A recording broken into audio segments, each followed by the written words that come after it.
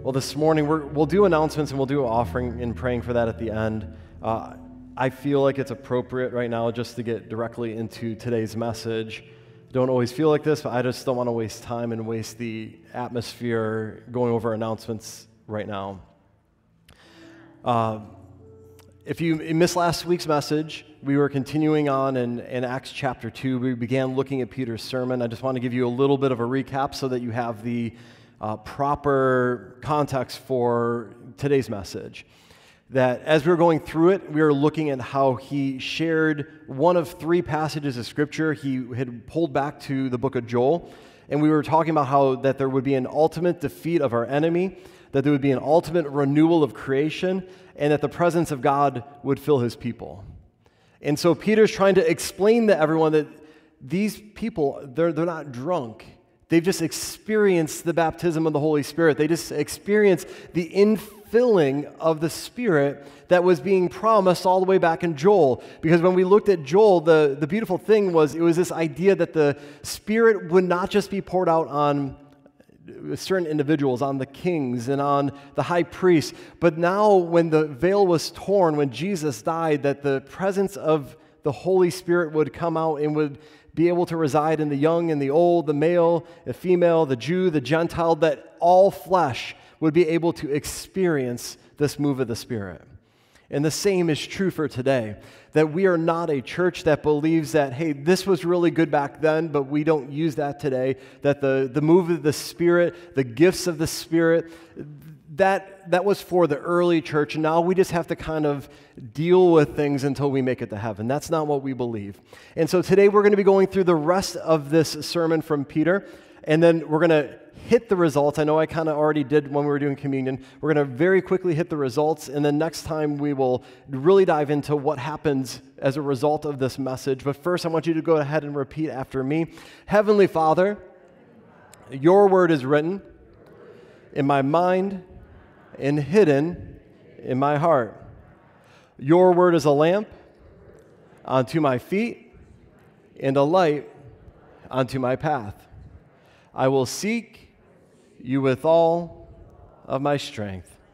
My greatest desire is to be a disciple and to make more disciples.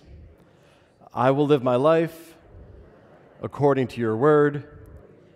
Your word, O Lord, is eternal. This is Acts 2, verses 22 through 41. Men of Israel, hear these words. Jesus of Nazareth, a man attested to you by God with mighty works and wonders and signs that God did through him in your midst, as you yourselves know, this Jesus delivered up according to the definite plan and foreknowledge of God, you crucified and killed by the hands of lawless men. God raised him up, loosening the pangs of death, because it was not possible for him to be held by it. For David said concerning him, I saw the Lord always before me, for he is at my right hand, that I may not be shaken. Therefore my heart was glad, and my tongue rejoiced. My flesh also will dwell in hope. For you will not abandon my soul to Hades, or let your Holy One see corruption. You have made known to me the paths of life. You will make me full of gladness with your presence. Brothers, I may say to you with confidence about the patriarch David that he both died and was buried, and his tomb is with us to this day. Being therefore a prophet, and knowing that God had sworn with an oath to him that he would set one of his descendants on his throne, he foresaw and spoke about the resurrection of the Christ, that he was not abandoned to Hades, nor did his flesh see corruption. This Jesus God raised up, and all of that we are all witnesses. Being therefore exalted at the right hand of God, and having received from the Father the promise of the Holy Spirit, he has poured out this that you yourselves are seeing and hearing. For David did not ascend into the heavens, but he himself says, the Lord said to my Lord, sit at my right hand until I make your enemies your footstool. Let all the houses of Israel therefore know for certain that God has made him both Lord and Christ, that this Jesus whom you crucified. Now when they heard this, they were cut to the heart and said to Peter and the rest of the apostles, brothers, what shall we do? And Peter said to them, "Repent and be baptized, every one of you, in the name of Jesus Christ for the forgiveness of your sins, and you will receive the gift of the Holy Spirit. For the promise is for you and for your children and for all who are far off, everyone whom the Lord our God calls to himself." And with many other words he bore witness and continued to exhort them, saying, "Save yourself from this crooked generation." So those who received his word were baptized, and they were added that day about 3,000 souls. The people Peter is speaking to know that Jesus is Christ because they saw the mighty works. They saw the wonder. They saw the signs. And so often we have this attitude, if we could just see more wonder, if we could see more miracles, then I would believe. They saw Jesus in the flesh and they still didn't believe. At a certain point in time, you have to make the conscious decision of saying, you know what? I see it. I may not understand it. I may not have every little piece of information that I want, but I'm going to have the faith and I'm going to move forward that Jesus is God, that Jesus is King, and that I'm going to trust this. These are the very same people that are in part responsible for Jesus' death. Peter is both calling them out and calling them to a place of repentance at the exact same time. But here's the thing that I want you to realize today. They're experiencing the Holy Spirit, that Peter is preaching this message. This was God's plan A.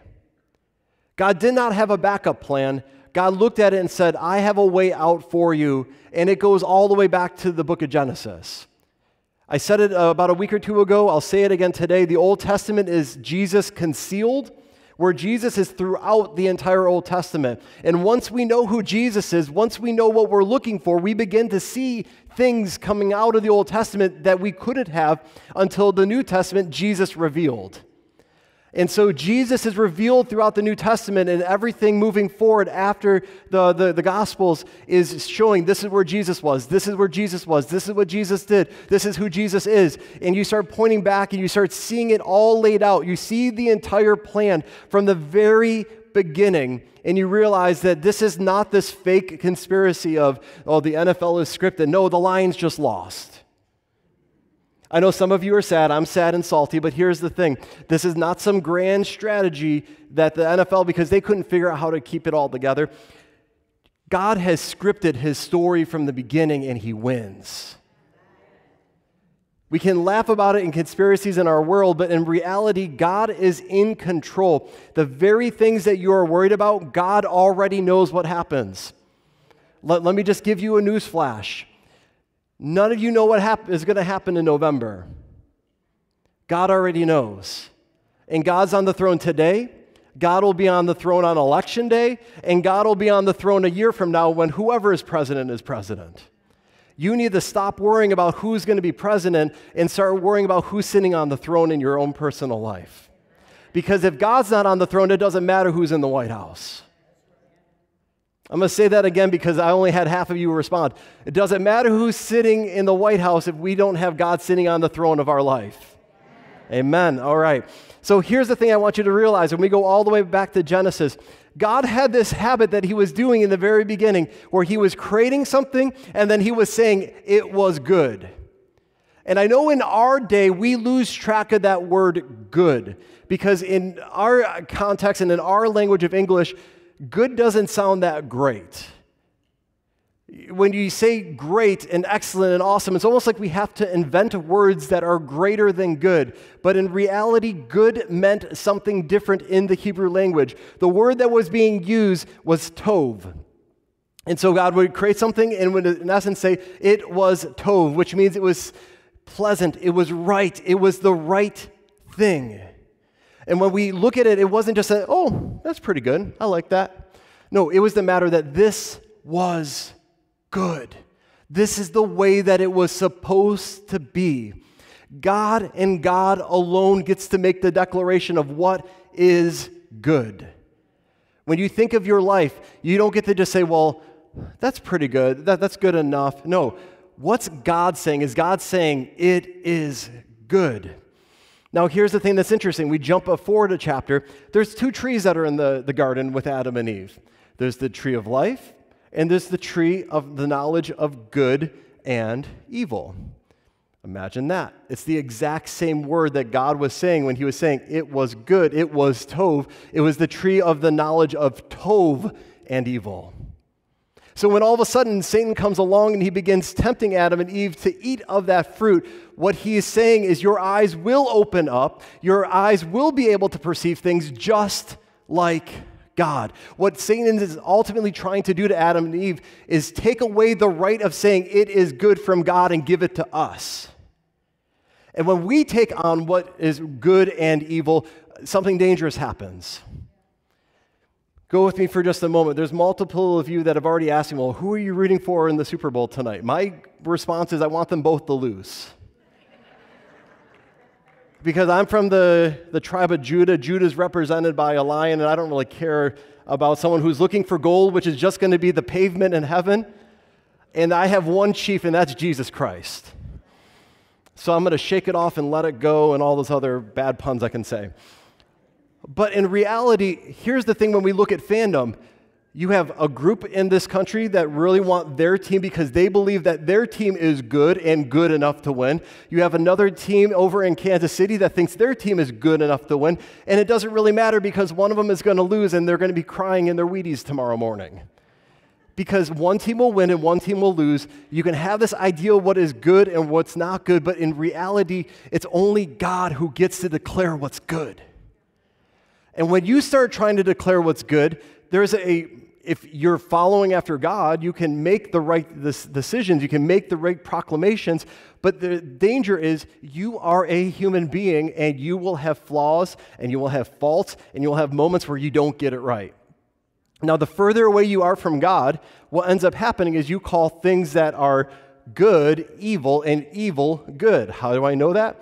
When we look at Isaiah 5:20-21, woe to those who call evil good and good evil, who put darkness for light and light for darkness, who put bitter for sweet and sweet for bitter. Woe to those who are wise to their own eyes and shrewd in their own sight.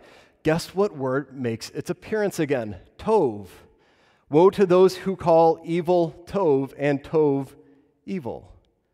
Because it's coming back out again. Because here's the problem that happens in our world. We like to make declarations of what is right and what is wrong, but it's only God that gets to make the declarations of what is right and wrong because He's the creator. Now, the further we are from God, the easier it is to make those declarations. And we wonder, well, like the world that's gone crazy and it's calling good evil and evil good. Yes, because they have no standard, because they don't know who God is. But I think the more dangerous thing in our world today is when Christians are calling evil good and good evil, but we're wrong. Because when we get 75% of it right, but that other 25%, our personal opinions are still sneaking into what we're proclaiming and our own rights. Here's the thing. It doesn't matter who's the president now, tomorrow, next year, next decade, 2 decades from now, because God is still king, right? We agreed upon that a moment ago. The thing I know about God's kingdom is God's kingdom grows fastest. It grows in any area, but it grows the greatest when it's under persecution. I think a lot of times we like to have leaders that look like us, act like us, talk like us, because it means that we don't have to live under persecution. And when we don't have to live under persecution, we get our way. And we get our way, we can just say, well, that's good, and that's good, and that's good. No, let God declare what's good. Now, do I say that as I want to live under persecution? Absolutely not. But I know that the underground church in China, they're thriving because they actually have to live out what they mean. All around the world, there's people that are losing their lives. They're being kicked out of their families. They're losing everything that they own because they're saying Jesus Christ is Lord. Because they're following after God. And when you start saying, okay, God, you get all of it. You get all the control. Everything that you're calling me to do, I'll go and I'll do. When you give over full control and say, okay, God, you and you alone get to declare what Tov is. In those moments, then all of a sudden things change. Because now you're speaking on behalf of God, not speaking your opinion of what God should be doing. And so I want to even just put this thought into your minds as well. When Annie and I came here 6.5 years ago now to the pastor of this church, I was warned something was going to happen. And some of you are like, well, who warned you and what did they warn you about? I was warned that something was going to happen the day that we came, and I was warned that something was going to happen the day that we left. And what am I referring to? It's the burden of leadership. And I heard it, and I understood, okay, that's going to happen, sure, that makes sense. But we felt it the day that we were elected and that we were prayed over, because now all of a sudden, everything that happens here at this church, there's a burden that's upon us. Now, that burden is not your burden. That burden is on us as the leaders of this church. Now, we are also told that when we leave, that burden is instantly lifted because it's no longer our burden. It becomes somebody else's burden. But here's the thing. If you go and you try to pick up my burden for running this church, that's not your burden. There's not the grace there for you to carry that burden because it's not your burden to carry. God has appointed Annie and I for this time to carry that burden and is giving us what we need. There's things that go on in the church that you have no idea about, and that's good. And because there's things where, like, I'm thinking ahead, what's this church going to look like? What's this church going to be doing 2 years from now, 5 years from now, 10 years from now? That we need to do this, we need to do that. You don't need to worry about that. You just need to worry about living the life that God has called you to do, faithfully following after him and telling people about Jesus. God appointed us here for this season to carry that weight. Now, here's the comparison I want to bring into it. If God were to call us away, whether it's 2 minutes from now, 2 days from now, 2 months from now, 2 years from now, 2 decades from now, it doesn't matter when God calls us away, if all of a sudden that burden comes off of us, and then I say, you know what, God, I really want to pick that burden up and put it back on me again, that would make no sense. So when we are forgiven of our sins, that burden is taken off of us. That burden no longer belongs to us. And the problem is when we start trying to call things that are good evil and evil good, and we're starting to try to declare it for ourselves, we're trying to put on a burden that's no longer ours because God has set us free from it. All we have to do is say, okay, God, you're the one that declares what good is. You're the one that gets to declare what good and evil, right and wrong, and I'm going to let you do that. So as we set up this whole message, it's this idea that it's not yours, it's God's. That God is in control, that God has everything going. It comes about this idea now that we need to prove the prophecy that Jesus is who Jesus said he was. Because if we're going to speak on behalf of God and we're going to allow God to be the one to say that this is good and this is evil, this is right, this is wrong, then we better hope that this Jesus that we're following actually is the Messiah that God had prophesied. So when we look at Psalm 16, 8 through 11, this is one of the things that Peter quotes from. It says, "For David says concerning him, I saw the Lord always before me, for he is at my right hand that I may not be shaken. Therefore my heart was glad and my tongue rejoiced. My flesh also will dwell in hope, for you will not abandon my soul in Hades or let your Holy One see corruption. You have made known to me the paths of life. You have make me full of gladness with your presence." We start seeing this connection between the empty tomb and the resurrection. Specifically, when David writes this psalm, he says, "For you will not abandon my soul to Hades or let your Holy One see corruption." The body of Christ is not turning back in the dust like all other bodies do. His body doesn't see corruption. His body doesn't stay in the grave. For Jesus, his body and his soul, his resurrected body is in heaven. It is coming back again one day because Jesus Christ is King. David's been buried. That David has a tomb. Peter even says that his tomb is with us to this day. But David was speaking of Christ. And that Jesus had just come. That Jesus had just done something unique because it was plan A.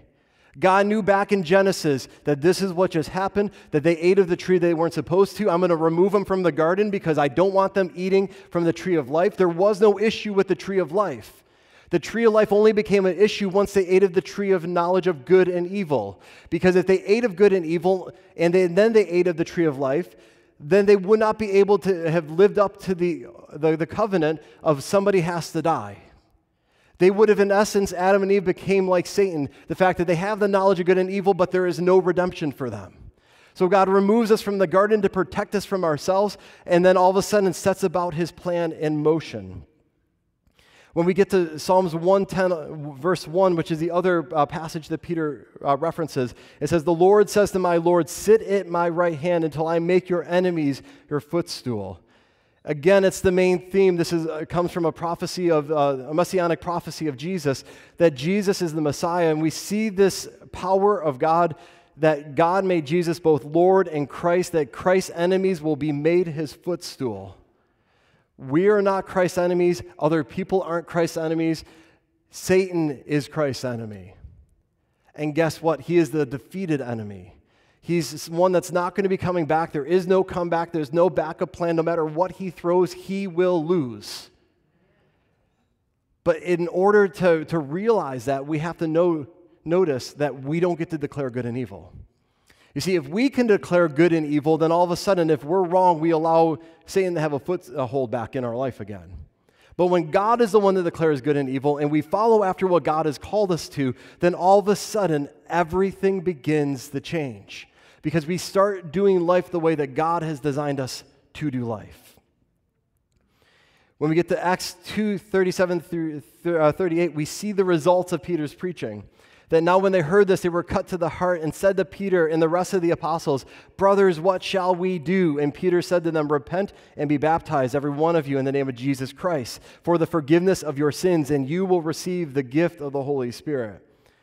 It's pretty easy instructions, and we make things very complicated. It's a matter of saying, "Jesus, would you come into my life?" It's the decision to make a public declaration that Jesus Christ is your life, because asking Jesus in is a personal thing. Water baptism becomes a public thing, and then you start going out and making disciples of all people. And as we do this, then all of a sudden, hear just these words again, that repent and be baptized, every one of you, in the name of Jesus Christ for the forgiveness of your sins, and you will receive the gift of the Holy Spirit. Notice how sequential all this is. Now, here's the beautiful thing with grace. You have the thief on the cross next to Jesus. He wasn't water baptized, but there was a public declaration that he was following after Jesus. It all becomes a matter of I need to make it personal, then I need to make it public. And when I make it public and I'm following after God and I'm allowing God to be the one that declares what good and evil is in my life and through me, now all of a sudden I can start making that declaration for others, and I'm speaking on behalf of God. And as I speak on behalf of God, it's amazing how the Holy Spirit then comes in and gives you exactly what you need to do the work of God. Because if you're trying to do it under your own power, under your own volition, you will fail. Because when you try to speak for someone else and you're not using their words, you're going to misquote them and you're going to put them in the wrong position. But when all of a sudden you've spent time in the Word, you've spent time in prayer, you've spent time with the Father, you can speak on behalf of the Father and you don't miscommunicate what the Father is trying to say. And we look at this moment of Pentecost as this great expansion of the kingdom. Because people of all tongues and tribes and nations, they come together. The kingdom is expanded, and 3,000 people in one instant all of a sudden say, "You know what? I want to repent. Let me get water baptized." And then you have to make the assumption as we hear this that that means that all these people begin receiving the baptism of the Holy Spirit. What a day. What a day where all of a sudden 3,000 people's lives are radically changed and transformed. And here's the thing that I want you to hold on to. When 3,000 people all of a sudden accept Jesus, make a public declaration, and are by being water baptized and then receive the baptism of the Holy Spirit, it didn't just stop there. We're going to get into this more next time, but here's the thing that, let's just come back to the end of this chapter. Praising God and having favor with all the people, the Lord added to their numbers day by day those who were being saved. Because you went from 120 in an instant to 3,120, and now all of a sudden you've got a lot of people that are excited. There are a lot of people that are speaking, a lot of people that have experienced God, a lot of people that have had miracles happen, a lot of people that are all of a sudden saying, "This is who my God is, this is who He is, this is what He's doing, this is how He moved in my life, this is how He can move in your life." And then all of a sudden the church goes from 3,120 to 6,280, and I'm going to stop doing my math there because it's too complicated. But all of a sudden multiplication is happening and the church is growing and people are getting excited and people are experiencing life change. And then all of a sudden, the church goes through persecution, so the persecuted church begins to scatter. And as the persecuted church begins to scatter, they go into this city, into this town, into this village, and all of a sudden, new churches begin popping up, and new disciples are being raised up, and new pastors and new leaders, and all of a sudden, those churches start getting persecuted, so they scatter again. We shouldn't be scared by anything of this world because no weapon formed against us shall prosper. But all of a sudden, at some point in time in our life, we began believing that if I get persecuted, that means the world's against me, and so I need to hunker down, I need to make it to heaven safe. I need to make it to heaven living a long, perfect life where nobody ever hurt me or called me mean names. No. When people begin speaking badly against you, you begin turning the other cheek. Stop saying, hey, you hit me here, let me slug you back. I got a better right hook than you do. The scripture doesn't say that. Scripture says turn the other cheek, because now all of a sudden when someone hits you on this side, you can say, hey, Jesus still loves you. Because if Jesus could be crucified on your behalf, in my behalf, then I think we can take a little slap cheek. But we need to realize the fact that they started doing something different here. That they began devoting themselves to the apostles' teaching. They began devoting themselves to fellowship with one another. Let me just say this. Nothing wrong with going on a vacation. So don't hear that when I make this statement. But when you wake up on a Sunday morning and say, you know what, it's just a really beautiful day. I think I'm going to sit on my patio. I feel perfectly good. Everything is awesome. And I just won't go to church today. That breaks the flow of what the move of God is trying to do. All of a sudden, the church is not united and on the same page. When they devoted to the fellowship to one another, all of a sudden, the church began to grow. They began joining in the breaking of bread, of participating in communion, realizing that this is what Jesus did then, this is what Jesus is doing now, and this is what Jesus is going to do tomorrow. And prayers, you cannot overlook prayer. The most important thing that is on our schedule, besides joining together, should be our prayer meetings. If you can make time for all the fun stuff, you should be making time to be in the presence of God praying. And then helping one another financially and with generosity. Here's the thing, it's really easy to say, it's all about me. Let me take care of me, and then if I've got anything left over, I'll help someone else. That's not what Scripture says that they did. Scripture says that they gave of anyone that was in need. And even as we begin unpacking the rest of chapter 2 and chapter 3, you're going to see this fact, that money is not necessarily the root of everybody's issue. And God a lot of times has to deal with what your issue is so that that issue can take care of itself. And ultimately, in worship team, go ahead and come back up. I'm all over the place. I'm sorry, but we're just going to keep going. I believe fully that we need to put forth our best effort to impact the kingdom of God. We need to put forth our best effort, knowing the fact that if we want to see Jesus move in ways that Jesus is not moves in a while, if we want to see Jesus do things that we have never seen Jesus move or do, we need to be willing to do different things. We need to be willing to change ourselves. Because here's the thing, God's word doesn't change. The content can't change. But our methods and our strategies can change. Because as we hit different contexts, we have to say, you know what, I'm willing to do this a little bit different. I'm willing to stretch. I'm willing to make this change, make that change, but I will not compromise the Word of God. Because the Word of God was good enough then, it's good enough now, and it's good enough tomorrow, because I'm not the one proclaiming that it's good. It's God who's proclaiming that it's good because it's His Word. Amen? So this morning, I just want you to go ahead and stand. We're going to just worship for a moment. And I want us to begin just approaching church, approaching life, approaching everything that we do with this mentality. And the mentality is that we need Jesus. It's not just a matter of like, this is my checklist. I came to church on Sunday. No, we need Jesus. And whatever it is that God calls you to do, you got to do. I shared it last week. I'll share it briefly because we are filming right now. But Annie and I did receive that foster placement this past week, and it stretches you, and it changes things, and it changes our flow. But it's what God called us to do, and so we did it. So even as we think back to the word that Donna gave us earlier today, we need to hear what God's calling us to do and then do it.